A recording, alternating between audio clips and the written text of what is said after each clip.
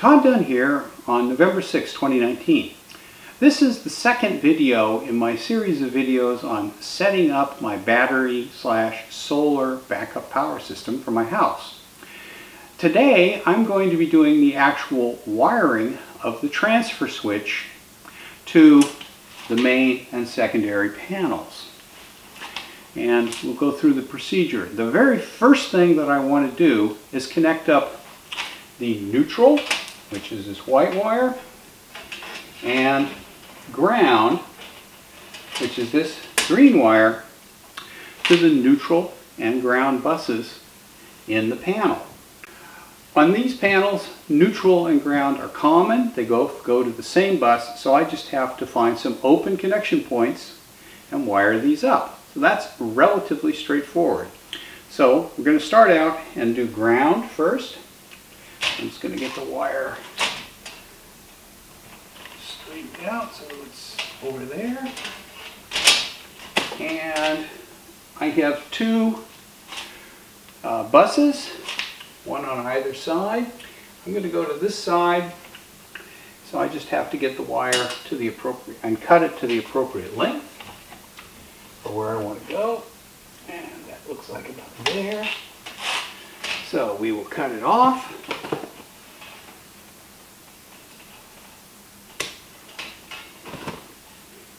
Put that aside.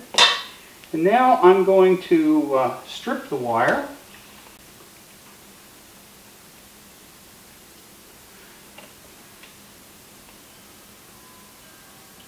This stripper isn't the world's best stripper. And at this point, I'm going to open up a connection on the neutral ground bus bar. And I'm sorry I have to get in front of this, but there's really no other way. And let's see, I'll use this one.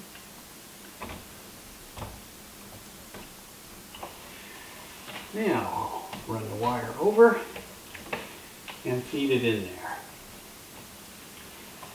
And before I start fooling with this, I'm going to turn the main breaker off, so that now the only power to the system is on these 2 points up here, which come in from the utility. So now we'll go over here, get this in.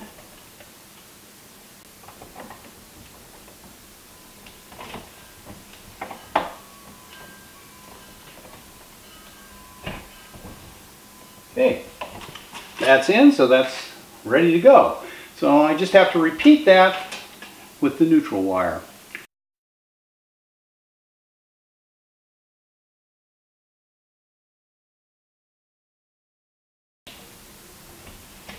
Okay, so at this point I have neutral and ground connected, so I can start wiring circuits. Now before I wire any circuits, I have to decide what I'm going to put where, because this is a 220 volt system, and the transfer switch is divided up into the two 110 volt or 120 volt legs of the 220-240 volt system. And I want to balance the loads, so approximately half of the load is on one 110, 120 volt leg, and half of the load is on the other 110, 120 volt leg. And the transfer switch tells you which circuits correspond to those. So the first thing I'm going to do is my well, which is the only 220 volt circuit I'm going to put onto the transfer switch. And I'm going to put the well on circuits A and B from the transfer switch, and the well happens to be this breaker right here. The way we wire this is we disconnect the wires from the circuit breaker, and then we take the red wires for circuits A and B from the transfer switch and cut them to length, strip them, and attach them to the circuit breaker. Once that's done, we will take the black light wires labeled A and B, and we will cut them to length, strip them, and wire nut them to the wires we removed from the circuit breaker. So I'm going to do this one circuit at a time. I'm going to do A first, and then I'm going to do B, so I don't get anything confused and wire the wires, backwards. So that's fairly straightforward, and the procedure is pretty easy. Basically, I'll just measure the wires to length, cut them, disconnect the wire from the circuit breaker, put the one of the appropriate wire, red wire here, into the circuit breaker, tighten it up, and then do the same with the black wire for that circuit. And I've made a list of all the circuits that I want to do and which transfer switch circuits they correspond to and which breakers they are and which panel they're in. So that's basically all there is to it. It's going to be a little repetitive, but we'll see what we can do. I'm going to try and set the camera up so maybe you can see what I'm doing a little bit better. Okay, let's start with circuit A. So we'll take the wire for circuit A, and these wires are all labeled. Circuit A is this one. I'm going to run it, measure it, and get it to length.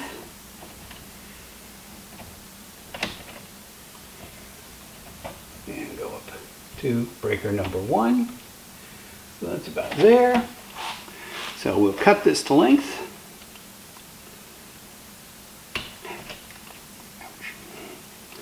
And strip it.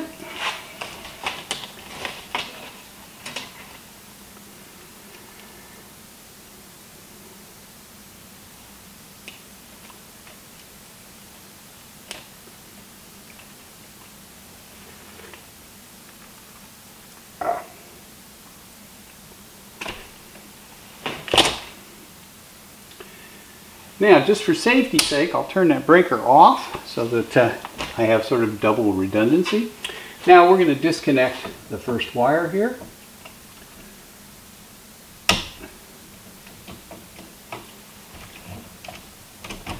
And we'll put this wire aside for now so it's out of the way. We will take this wire, this red wire for circuit A, feed it up here, feed it behind some of these other wires to make it as neat as possible, and feed it into the circuit breaker.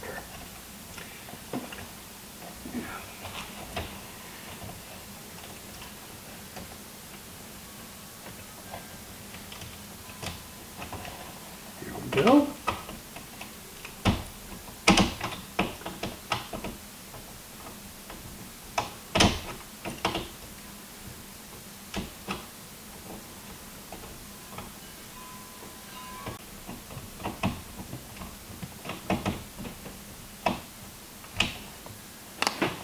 Go.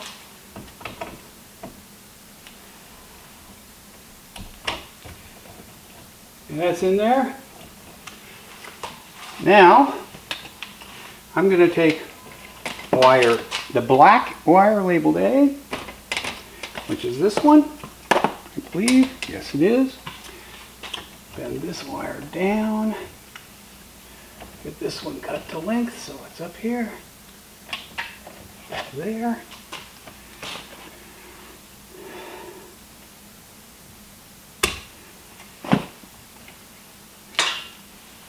And we will strip it.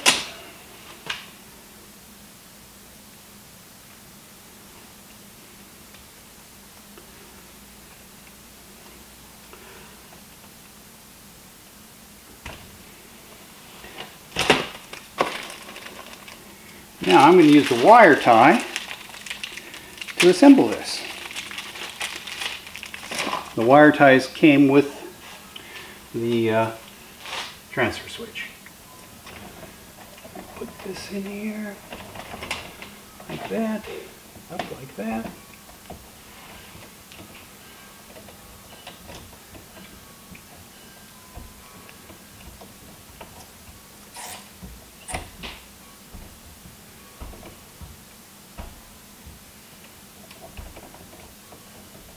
Okay, and get that tucked out of the way. Okay, circuit A is now connected, and I just have to repeat that for the other leg of this 220 circuit using the wires from circuit B. Sorry I had to stand in front of it, but there literally is no place to stand. Okay, let's do circuit B now. So the procedure is very simple. I'll loosen up the circuit breaker.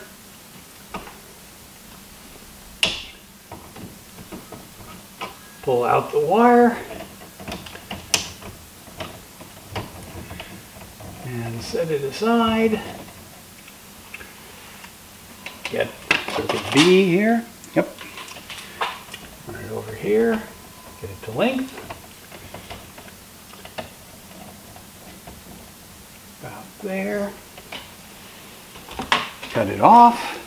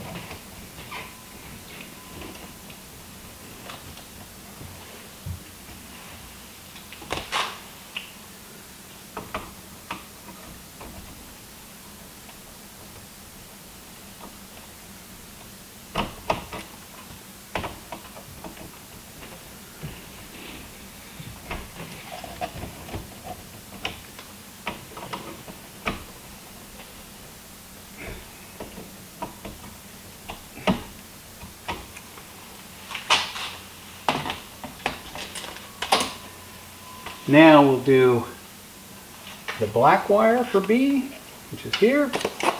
Make sure, yep. Run it over for length, up, and back down about there. Cut it off.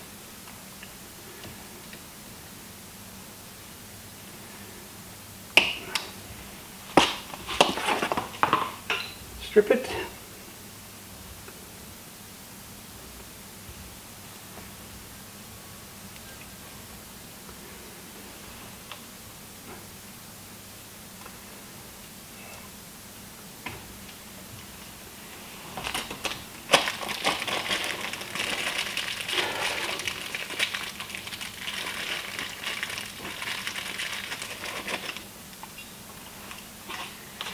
And wire nut the two wires together after I feed this up, kind of in back a little.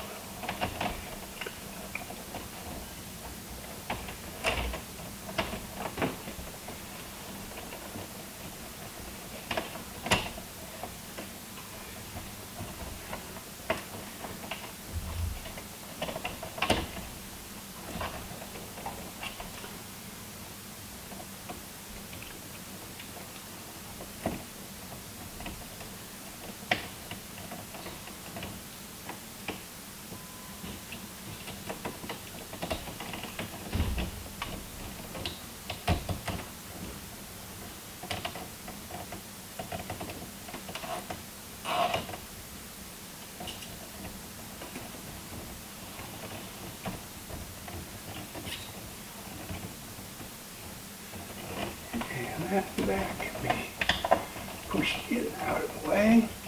Hardest part of this is getting everything as neat as possible, getting the wires out of the way. So, at this point, I have my well circuit connected. And I can turn the power on and test it if I want. So basically, I'm just going to repeat that for 8 more circuits. And it's a little tedious. I'll come back when I'm finished and we'll talk about how the project's going. Okay, I'm going to illustrate one more on this side so you can see what I'm doing a little better, because I won't have to stand in front of it. So I'm going to put my furnace on circuit F. I've already got the wire cut to length and stripped, so I will disconnect the breaker wire. Turn that off, turn that off. Take that breaker wire out, get it out of the way, put this wire in, feed it up here behind some things to make it a little easier to get at.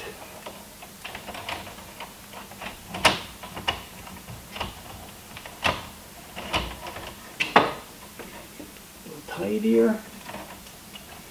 Now we will feed it in here like that and tighten it up.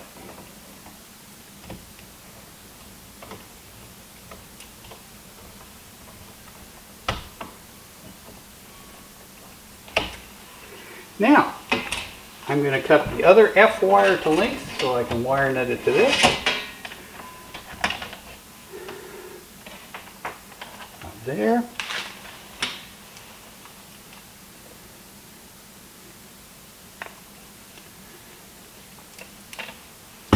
Strip it.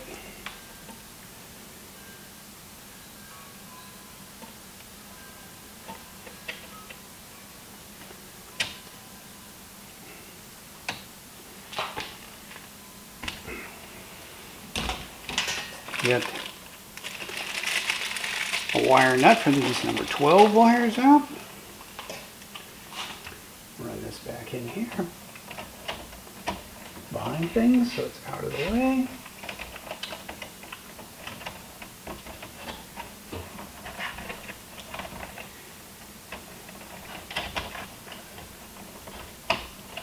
The hardest part of this is feeding the wires in. And I'll just get it there. Take these, do a little wrap here, put it in the wire nut, and snug it down.